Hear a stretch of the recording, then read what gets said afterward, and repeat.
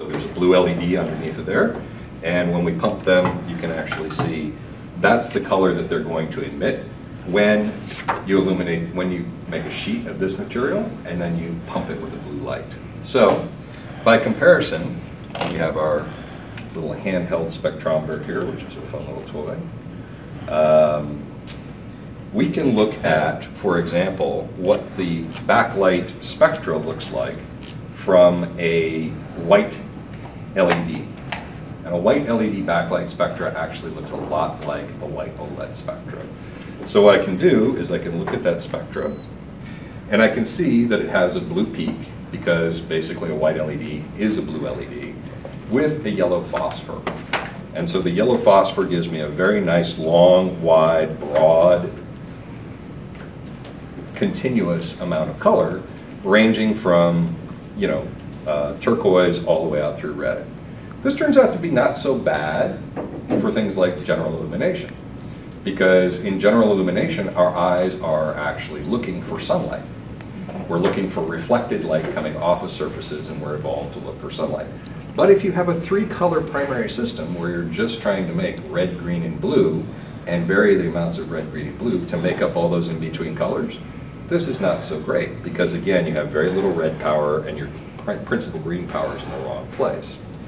By comparison, if we take a sheet of this quantum dot film using the quantum dots, and we place that into a blue backlight system, which is the same blue LEDs as we have in a white system, but just with no phosphor, and we take a look at that white light that comes from there, we have a very nice red, green, blue peak spectrum, right? Which is very different and well matched to exactly what the characteristics are that you want to have in the display. There's test screens that show up here, and you can see those, and I encourage you to come up and have a look at them. In those cases, you can really see the difference in the color bands, you can see the difference in the contrast bands, and everything else that go along with the difference in this technology.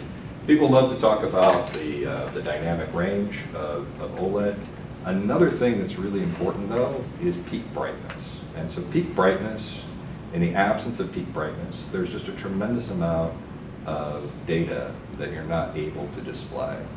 With quantum dots and having the high efficiency that they have, we're able, at the same power budget, to help television manufacturers basically make a brighter set.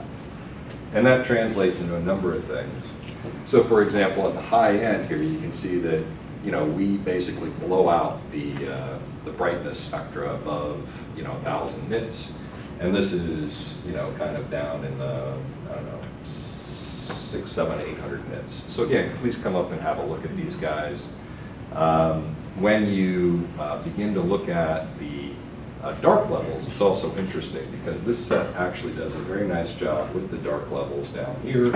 This set obviously does a great job as well, but you can't actually see the difference between, for example, 5 nits and 2.5 nits.